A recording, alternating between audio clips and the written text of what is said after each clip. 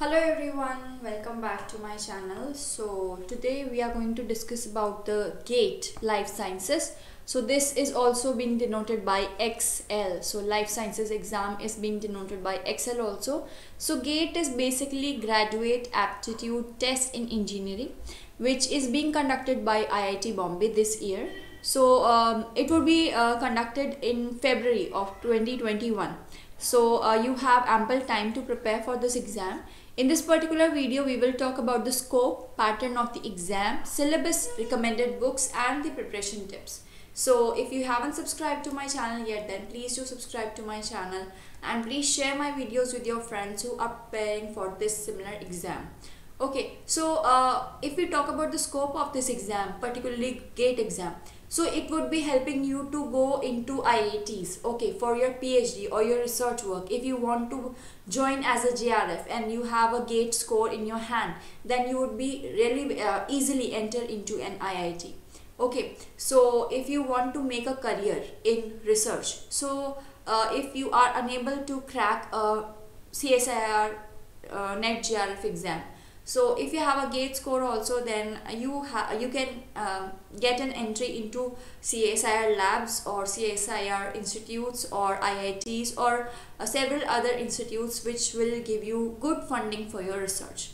Okay, so this is the first basic thing.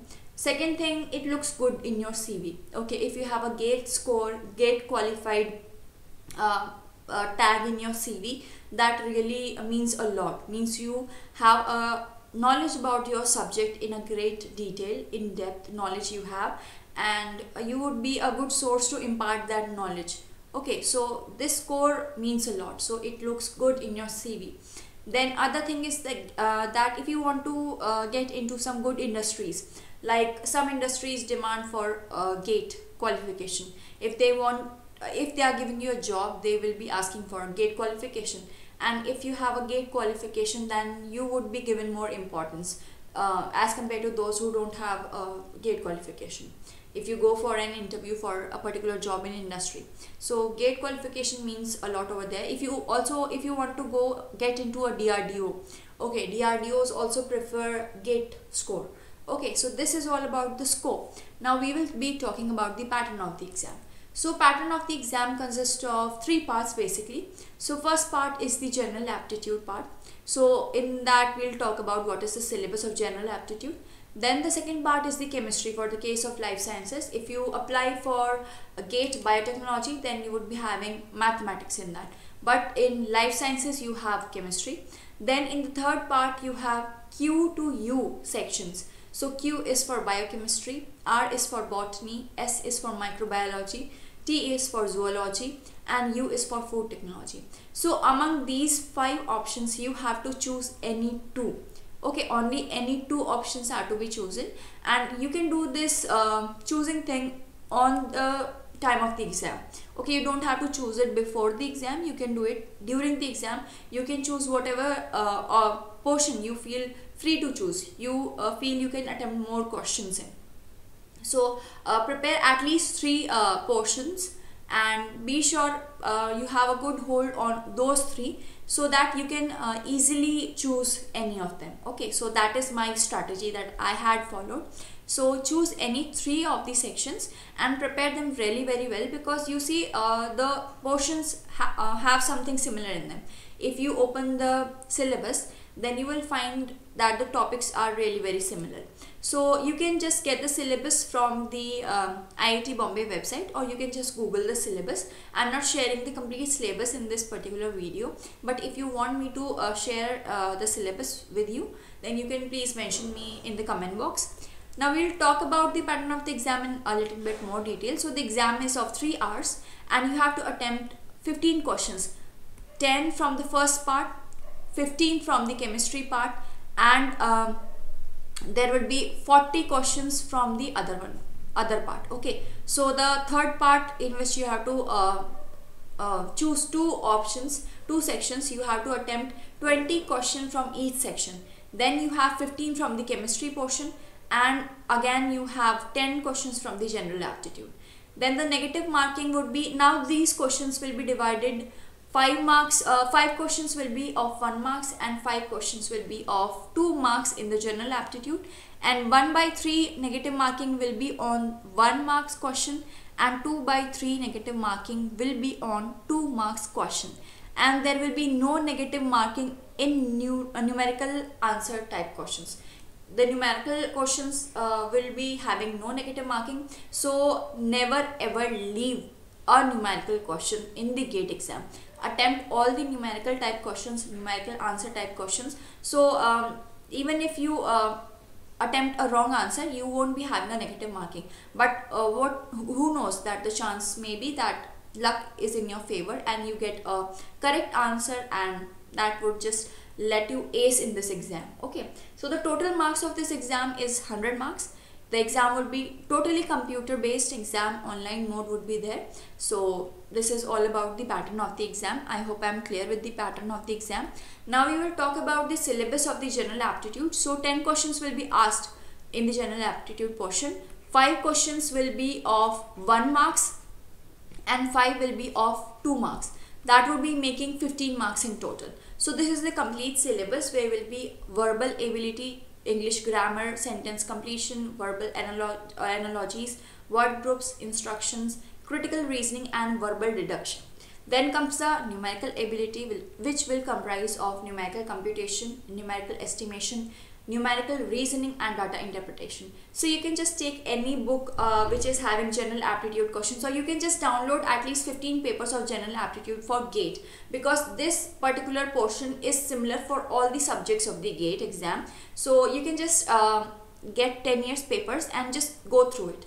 You can easily ace this part. Okay, so now we'll talk about the chemistry portion. So the chemistry portion, if you see, it is all what we have studied in 11th and 12th chemistry portion, chemistry NCERT books. So just open the chemistry NCERT books and prepare this portion really very well, because you can get good marks from this portion also. So if you see the what are the topics, particular topics, so here it is atomic structure and periodicity, structure and bonding, SPD block elements, chemical equilibria, electrochemistry, reaction kinetics, thermodynamics and structure reactivity, correlation and organic reaction mechanisms. So this is the organic chemistry part. So all this thing you have studied in your +2 NCERTs. So just open those NCERTs or whatever notes you have and just go through them to prepare this portion. So you would be having 15 questions from this portion of chemistry. Having 5 questions will be of 5 questions will be 1 mark. Okay, and the other 10 questions will be of 2 marks. Okay, making it a total of 25 marks. Then we will talk about the biochemistry portion. In the biochemistry portion, you would be having, you can just go through the syllabus if you would be having, or you can just Google it. So you would be having 20 questions which will be of 30 marks. Okay, and in this slide I have discussed about some of the books, like you can read Biochemistry by Stryer or Satya Narayana and Chakrapani, Essentials of Biochemistry. You can go through Leninger if you want to study biochemistry in detail. You can go through Leninger. Then you can study the molecular biology of cell, which is by Bruce Alberts. Then gene cloning and DNA analysis by T.A. Brown, and principles and techniques of biochemistry, which is by Wilson and Walker. So I hope you must be having all these books, or you can get the PDF online also. So do search for these books and first select the portion you want to study. Okay, just go through the syllabus, select the topics, go through the previous question papers and see which topics are being asked mostly, frequently. Then find those topics from the books, make your notes and then study them thoroughly. So this is the strategy that you have to follow through this exam. So GATE doesn't ask for in-depth detailed knowledge. It only wants you to check that you know this particular topic or not. Like you have lipids as a topic in biochemistry portion. So it would be asking what is the chemical constitution of the lipids. Okay, normal this question would be asked. No detailed lipid mechanism would be asked in GATE exam. Okay, so just stick to the syllabus and make notes properly. Then we'll talk about botany. Same as with botany, 20 questions, 30 marks. You can follow Tice and Ziegler book. It is a very good one for plant physiology. You can go through Odom for ecology part, Gardner for genetics part, and if you want more detailed botany study, so you can go through Scully book. Okay, so these are the books that I have discussed. You can also go through the books of some Indian authors that you must have studied in your graduation or post graduation. So there are several other good books that might be available in your library or somewhere you might be having, or you might be having some good notes, so go through that. And just I would mention again, stick to the syllabus. What is given in the syllabus, only study that, and don't go in detail. Just go through the topics once, make good notes, and keep on revising. That is the only key to success through this exam. Then we'll talk about zoology. So zoology RL Kotpal is the best book. Okay, so just go through Kotpal. Okay, then you can go for animal cell culture. You can go through Fresnay. These both books are available online. If you have a problem in searching these books, then just go to your nearby library. You will get these books over there also, and online these books are available for sure. Okay, then we'll talk about microbiology. Felzar, the best book. Prescott, again the best book. And then we have Anant Narayan book for microbiology. That is also a very good one if you want to study microbiology in a very simple manner. But I would say just stick to Prescott. Prescott is the best book. Okay, so I have studied Prescott, so I would just recommend you to study Prescott. Its language is also easy, and it consists of most of the topics. Again, it will be having 20 questions for 30 marks. Then comes the food and technology portion. It will be also 20 questions and 30 marks. And the test, some books are there from Avantina Sharma, which is for food science and technology. Then we have Neil Morris for food technology. Other books are also there. You can go through whichever you feel free. First, select the topics, select the sections you want to study, and then you want to attempt which sections you want to go to, which sections during the exams. Select those sections and then study, find the books and start studying. So for the preparation tips, first thing I would say is previous year questions. Very important. At least 10 years questions are very important. Go through these question papers. See frequently asked questions. Okay, frequently asked questions, FAQs.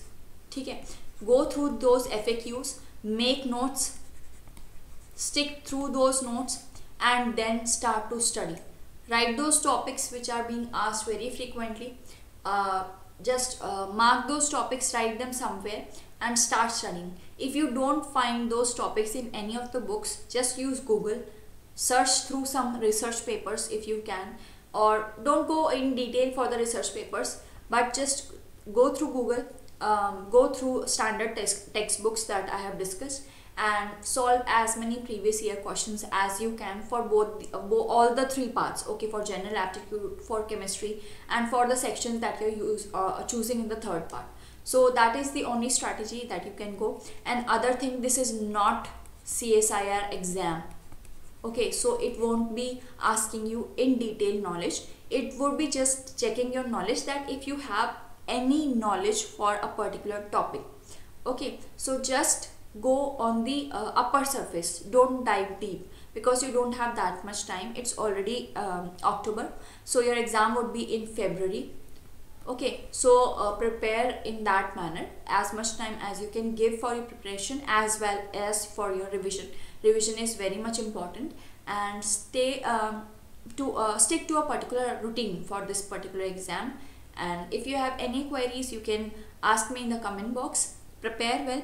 And the other thing that I would like to share you, that I would be starting a series of previous year questions on my channel, so stay tuned on my channel for further videos that would be aiding you some help for the preparation of this particular exam.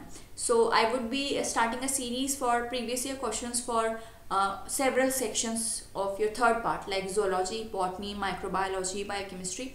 First, I would be starting a series for previous year questions. When I am finished with previous year questions, then I would be starting a series where I would be explaining all the topics in detail, one by one. Okay, I will pick up one topic, then we will talk about that topic in detail, so that you can get all the topics in your syllabus at one place. So for that, subscribe to my channel and share my videos with your friends. And if you have any queries or if you have any suggestions that you want that I could implement in my videos, then please feel free to tell me, and stay tuned to my channel for further updates. Please press the bell icon, do subscribe and share my videos.